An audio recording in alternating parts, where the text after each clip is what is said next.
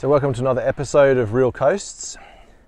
I'm now standing on the tombolo that connects Broulee Island with Broulee Head. So I'll flip the camera around and give you a look.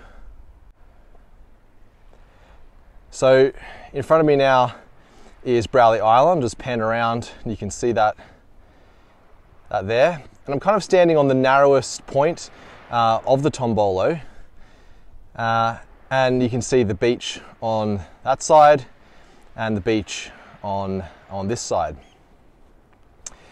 Now, there's a really interesting paper written about this tombolo called Broulee, an Island No More, when they reconstructed the history of the build-up of this tombolo and its revegetation.